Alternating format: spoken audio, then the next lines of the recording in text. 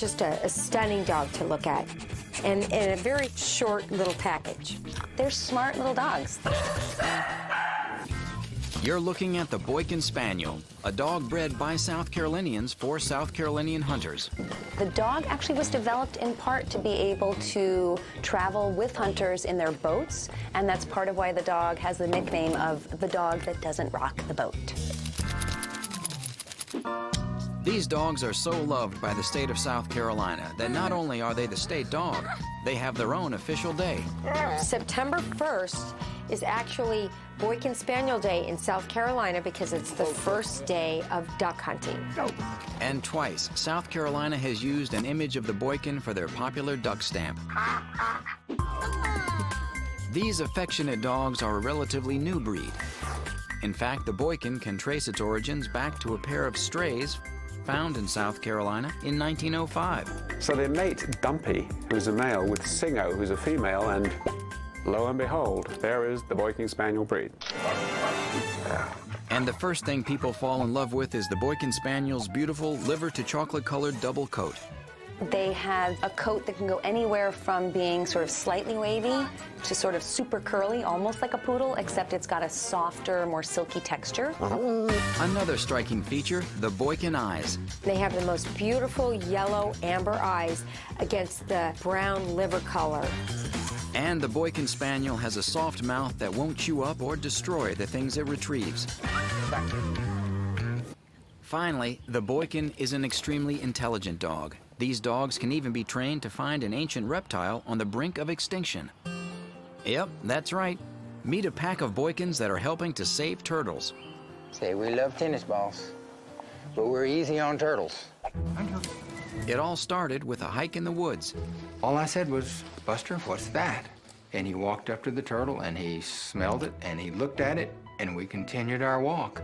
And just a few minutes later, to my amazement, he came running up to me with one gently held in his jaws. Yep. Owner John Rucker was amazed when each walk became a turtle hunt for Buster.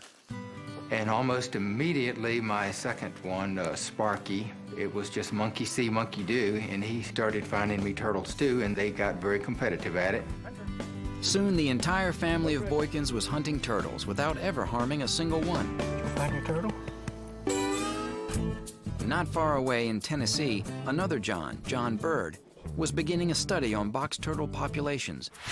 John loves box turtles and is worried human development could drive them into extinction. Turtles have been around for over 200 million years, and what they can't survive is human activities. They cannot survive habitat destruction. So John partnered with several universities to begin a large-scale study to find solutions to the problem. But collecting the data he needed turned out to be harder than expected. We would send out a team of students, and they would intensively search for box turtles, and as it turns out, that's a real challenge. Students were only finding about one turtle for every 4 hours of searching. And John Bird knew there had to be more out there. That's when he got wind of the turtle dogs. I was fortunate enough to run into John Rucker at a conference over in North Carolina, and he agreed to bring his dogs over and help us. The Boykin pack began working alongside the students, and together they were suddenly finding 4 to 12 turtles in 1 hour. Another beautiful female.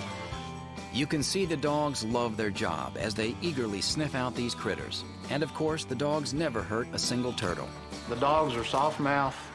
Turtles represent a prize to them that they're going to get a reward for, and that reward is going to be hugs and kisses and praise. Good boy.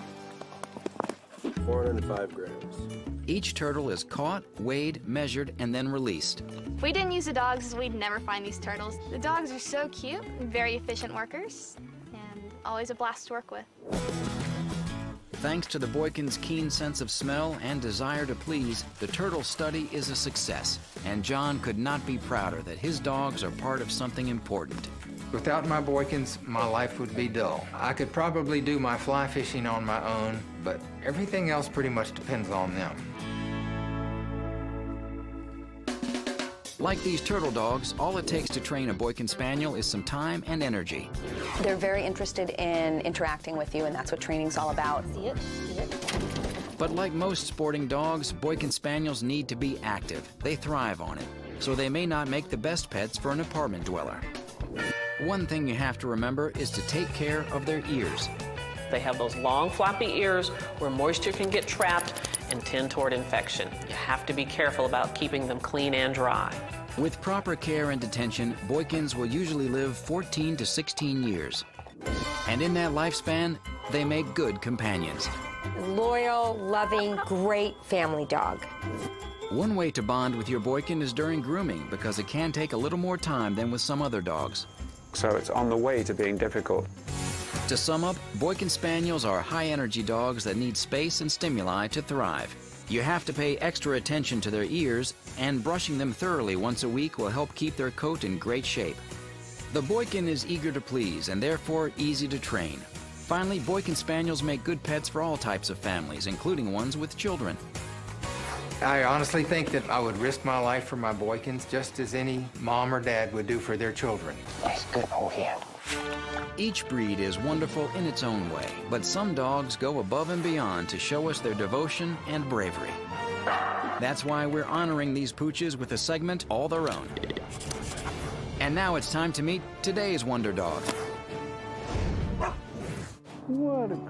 Roselle is more than just a good dog, she's a guide dog. Let's go. Her owner, Michael Hingson, has been blind since birth. She has been my buddy and my friend ever since I got her. We have a very special relationship. And even right from the beginning, she was very confident in her job. Good girl. Michael worked for a Fortune 500 computer firm located on the 78th floor of the World Trade Center.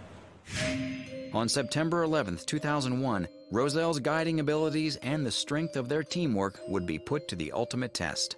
Our first indication that something was wrong was we heard kind of a muffled explosion, we felt the building shudder, and then it began to tip. His co-worker David described what he saw to Michael. He started shouting, "There's fire and smoke, we gotta get out of here, we need to get out of here right now." And sitting next to me on my left side was a dog who was wagging her tail and yawning and not indicating that she felt in any danger. They took to the stairs, encountering many frightened people on the way. People stopped froze on the stairs and said they couldn't go on, and literally we had a group hug to get them started. In the most intense situation of their lives, Roselle and Michael worked together to lead, and everyone followed. As long as she was doing what I asked her and she was behaving in a calm way, then I knew that I could trust her, and likewise she knew that she could trust me and that I wasn't afraid. It is all teamwork as we work together wherever we are. Finally, 45 minutes later, Michael, Roselle, and his thankful co-workers made it out. She saved my life and I saved hers. She focused, she did exactly what I would want her to do, and I think she's a great companion. Way to go, Wonder Dog Roselle. You're a good girl. Yes, you are. Still more to come on Dogs 101. What makes this little guy a hero? And is this the only breed with triangular eyes? But first, it's time to play Pick the Pooch. Which ancient deer-like hound has the ability to jump as well as the rabbits he hunts in his native Spain? Can you guess which breed it is? The answer when we come back.